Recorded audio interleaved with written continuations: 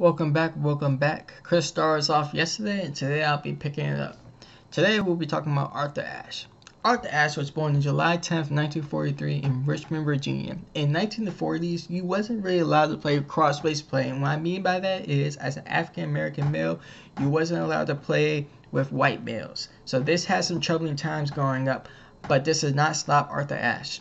In fact, he was so good, he played for UCLA tennis team and won both the singles and doubles NCAA title.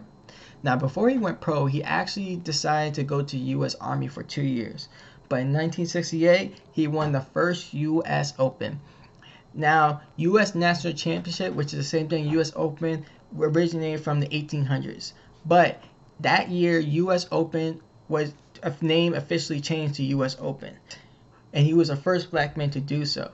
Then 2 years later, he won the Australian Open, which was huge in the tennis world. Then 3 years later, he beat Jimmy Connors in the single title at Wimbledon.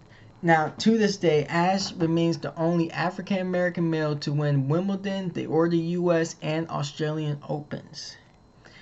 Now, he was good on the court, but he was actually even better off the court because he fought for visa travel to play in South America, challenging this systemic racism. He also marched on D.C. to protest the treatment of Haitian refugees, but he was ultimately arrested. Now, in the 1980s, he actually was forced to retire due to heart problems, and he was inducted into the Tennis Hall of Fame in 1985.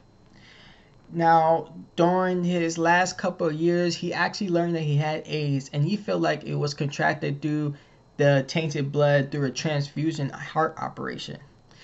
Now, because of this, Ashe actually started his own organization that will help raise awareness about the disease so that you can get it at an early age. Now, ultimately, Arthur Ashe died in 1993, February 6, in New York. During that same year, the President Clinton, gave him the Medal of Freedom after his death. So his wife had to accept the award.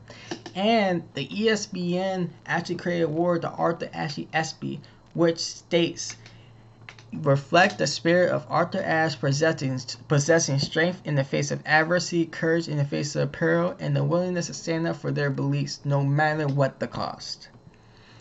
And this was a huge thing for Arthur Ashe, even though he has passed on. And I'll leave you with a quote. Start where you are, use what you have, do what you can. And I feel like we can all learn from Arthur Ashe, no matter if we're black, white, Hispanic, any race. Okay, I'll see you next time.